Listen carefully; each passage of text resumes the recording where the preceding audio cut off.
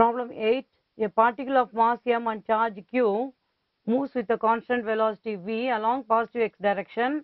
It enters a region of uniform magnetic field directed along the negative z-axis extending from x equal to a to x equal to b. The minimum velocity required so that the particle can enter the region x greater than b. So this is based on the magnetic Lorentz force. The particle experiences a force perpendicular to its velocity which acts as a centripetal force, and the path of the particle gets deflected. It describes a portion of the arc of a circle of radius r, okay, which is this one.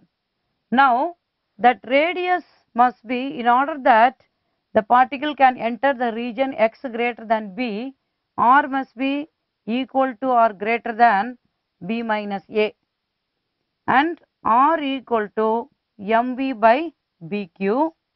So mv by bq must be greater or equal to b minus a. The minimum value is for the equality. So mv by bq equal to b minus a, or v equal to b minus a bq divided by m. So for this minimum value of velocity, it can enter the region x greater than b. Option B.